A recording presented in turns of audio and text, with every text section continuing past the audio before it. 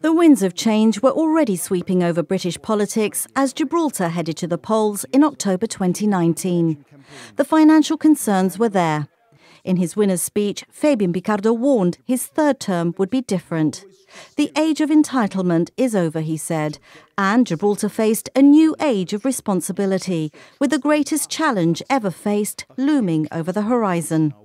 He meant Brexit, but a bigger threat was about to disrupt the entire world.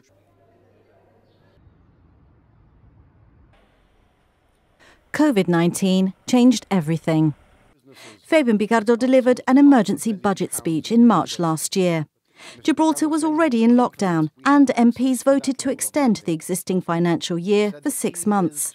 Bars and restaurants were closed, Gibraltar shut its doors to tourists and all large events were cancelled.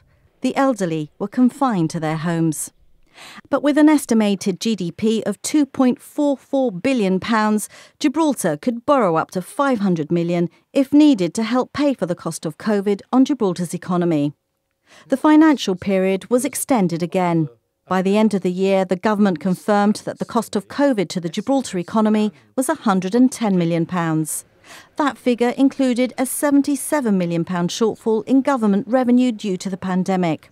Most notable within that shortfall was a loss of £43 million worth of import duties after a number of waivers were introduced to help keep the economy going.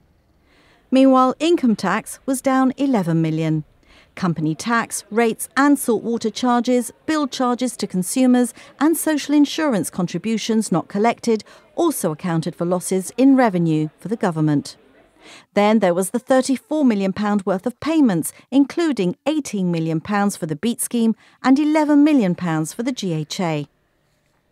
By April this year, the government announced that the costs of the COVID pandemic had more than doubled to £227 million. £163 million of that was in loss of revenue. Now the government will need to claw back some of those losses. It has already raised social insurance payments which fund the statutory pension and health service, and voluntary contributions to old age pensions have risen from £21.30 a week to £36.30 a week. Both hikes were criticised by the opposition. So what can we expect tomorrow when the Chief Minister crosses the lobby of Parliament with that all-important briefcase in his hand? Fabian Picardo has already said that this year's budget will reflect the problems being faced by every nation in the world. So what about the rest of us? Well, many are bracing themselves to having less money in their pockets. I would expect that government has to recover finances somehow from somewhere. And like everything in life, everything has to be paid for. And we've had our bread buttered on both sides for so long that we cannot conceive that we have to pay for anything, but we will have to.